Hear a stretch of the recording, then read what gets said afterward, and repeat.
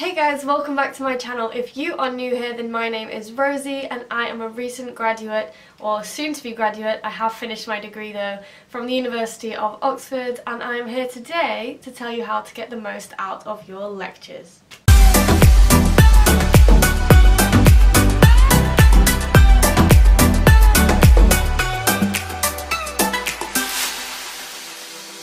So these tips, although they are written for university lectures, will also apply to A-levels and GCSEs and are general tips for note-taking and for getting the most out of your notes.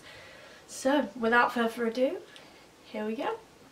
Tip number one is a quick tip, and it will be further explained in the other tips, but just for now, handwrite your notes. Now, I know a lot of people can't handwrite their notes for whatever reason, and that's fine. You are not losing anything by typing your notes or even having a scribe or anything like that, but handwriting notes does secure that muscle memory. I would say though that yeah, keeping up with your professors, sometimes they speak really fast and it's very difficult to keep up with what they're saying. So if you are a slow writer, or if your fast handwriting is quite illegible, then maybe do type up your notes, but definitely practicing writing fast under pressure is a skill that you are going to need for your exams. So by doing that, you are also practicing your exam work.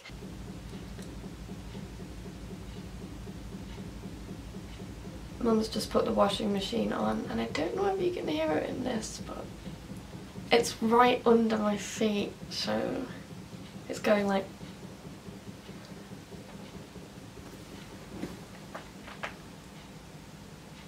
If you do prefer making type notes, there is a software called Sonocent which records and lets you type at the same time, and this leads me on to point number 2, which is to record your lectures if you are allowed. Make sure you have permission though first, and don't share it with people on the internet unless they are also like on your course and were there, because you could get yourself into some big trouble. But these apps are great for revisiting the lecture when you get home and making sure that you have actually got everything that has been said to you.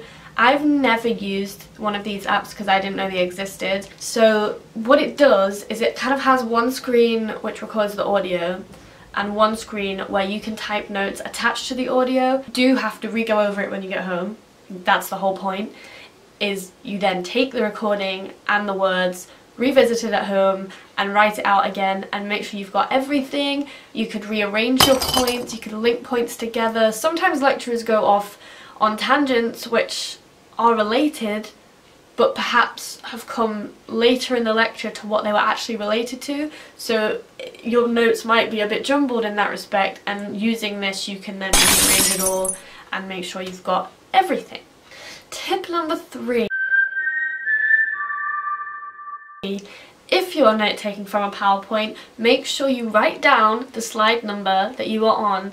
Every time the slide changes, even if it's just a photo, put the number, because when you're revisiting it, if they've uploaded the PowerPoints but not like actually recorded the lectures to some shared space that you have on your course, they might just be pictures or just references, and because of that you have no idea what has actually been said in the lecture.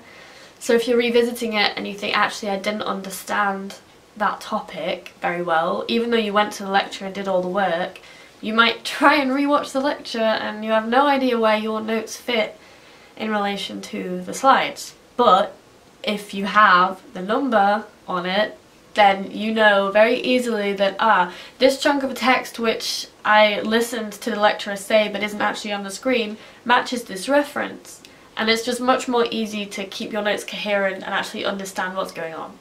Tip number 4 is something you have probably been told your whole school life and A-level life and whatever other education you have done. Ask questions. There's nothing to be ashamed of in asking questions. Yes, it might be embarrassing. Yes, it's definitely daunting and scary, but chances are, and you've definitely heard this before as well, other people also want to know what you want to know. And even if they don't, you're there for you, not for them. You're there to learn and get your degree or your A-levels or your GCSEs. If you don't understand something, put your hand up, find out what's going on. And if you don't want to do it in front of everyone, wait till the end and go and ask them, or even send an email about it, because I have learnt so much from asking questions, particularly doing archaeology and anthropology. They're both new subjects. Most of the time I had no idea what words mean, who this person was, what year something happened in. Just ask. The tutors have been doing this for so long that they forget that they're not explaining the basics, and they forget that they're going straight into this level that actually most people in the room don't understand what's going on, and some people will, and they might look at you a bit like, stuff them, because you're there too and you've got every right to be there too, and just because you don't know something doesn't mean that you shouldn't be there or you should be there any less than anyone else. Just ask the question. Just do it!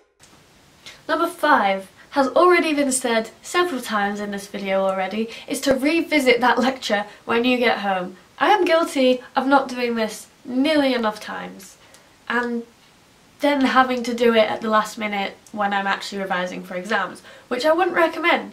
It does work, but it tires you out and it takes up time that you could be spending on doing something else. If you go through your lectures again as you're doing it, you can cement that knowledge constantly and consistently throughout your degree, throughout your A-levels, throughout your GCSEs, and then you can keep adding knowledge to it.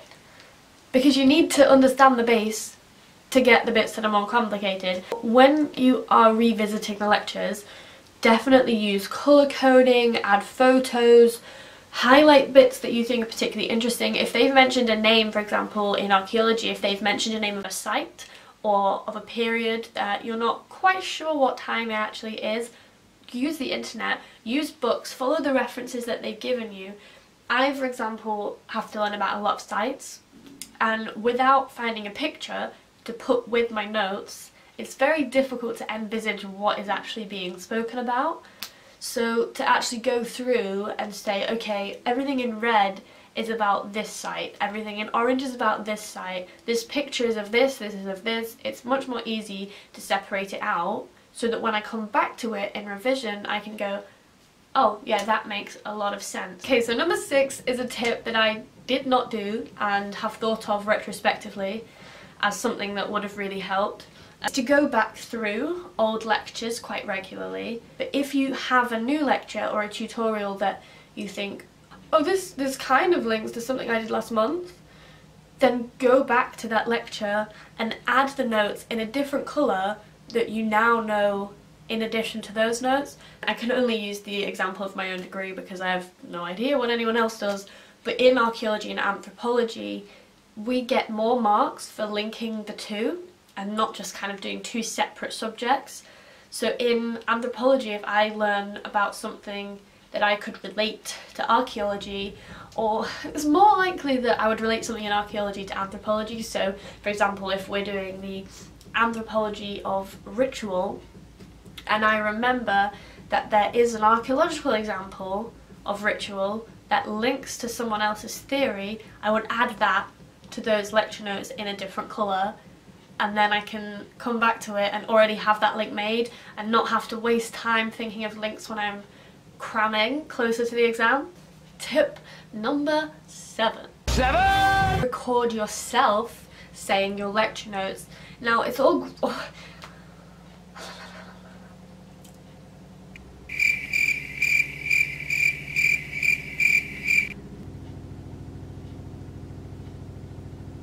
So I'm just gonna go read my book until the washing machine calms down a bit, because I don't even know if you can hear this, but it's annoying me. So I'll see you in like, I don't know, 15 minutes.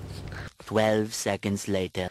Okay, so I actually do this tip, and that is to record yourself saying your lecture notes.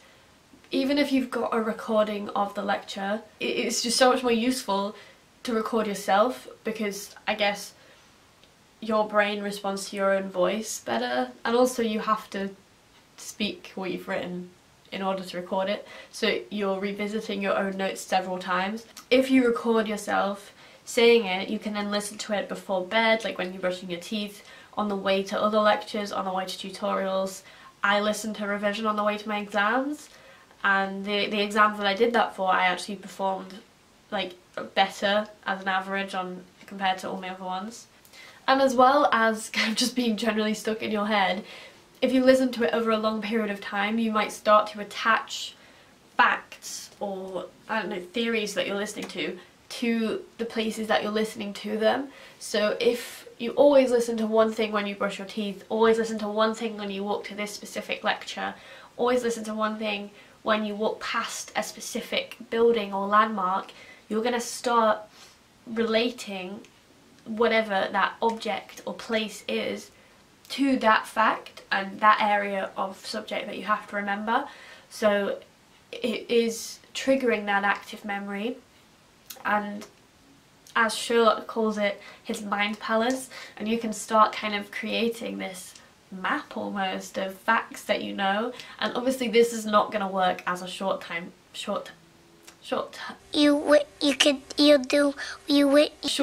thing. This is going to be a long-term building up over a period of time, even throughout kind of your whole degree, throughout a whole year of your degree, depending on like how much time you have between exams. I know at Oxford I had basically my whole degree, so that would have helped if I did it for the whole time, but I learned too late about this, so I'm telling you now.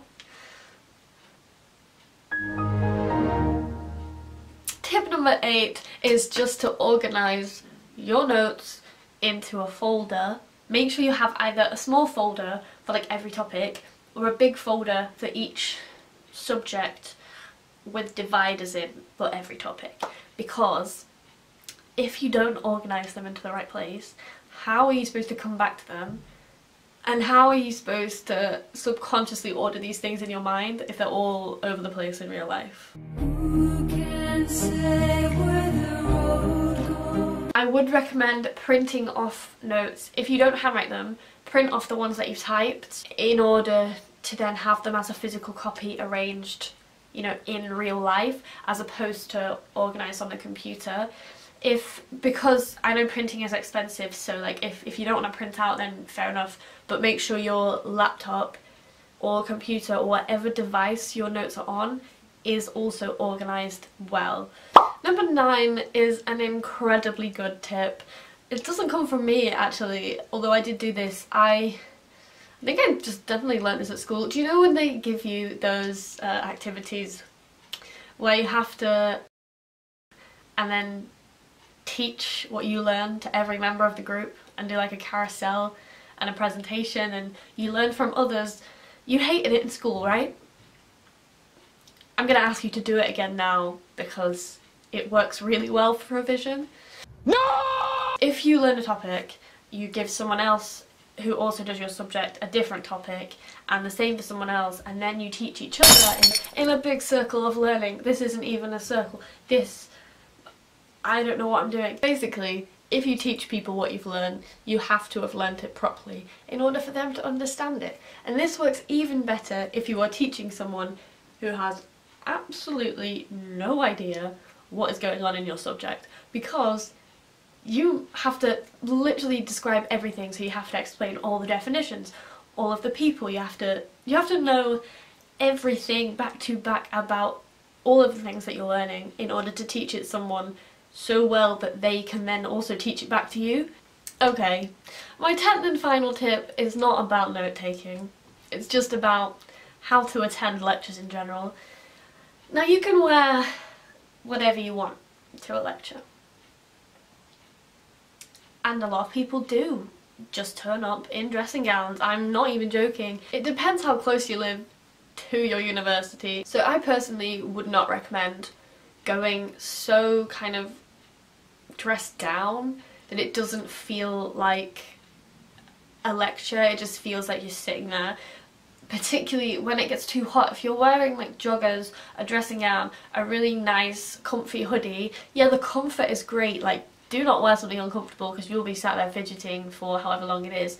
But don't wear something so comfy and so snuggly that you're going to fall asleep within 10 minutes of sitting down and listening to someone talk. Because you need to be engaged, otherwise you're not going to take anything in. I think just, you know, a pair of leggings and a top, or a pair of trousers, jeans and a top, or a skirt, or a dress like this. I've worn in joggers before and sometimes it works for me. If you're tired, Basically, don't go in really, really comfy clothes because it won't work out for you. Well, that is my 10 tips, and I hope that at least some of them were helpful for you. For those of you who are going to uni in the next couple of weeks, good luck. If you've just started, again, congratulations for getting in. Good luck with starting your lectures. I hope Freshers is going to be great for you, and don't panic too much. Yes, it's scary. It is going to be hard at first. It is quite a jump, but you can do it. You're there for a reason. Everyone has got into uni for a reason. You can be there. You've passed all of the exam requirements and you deserve that place. Now just take advice from people who are older than you, people who've done it before. Listen to them, because, you know, they're not telling you things just for the sake of it. They're telling you things because they know where they went wrong and what they would do differently if they did it again. So, on that note, Okay. give this video a thumbs up to show me that you're going to take these tips and not make the same mistake I did, and subscribe if you haven't already. Thank you for watching, and yeah, good luck with everything. Bye!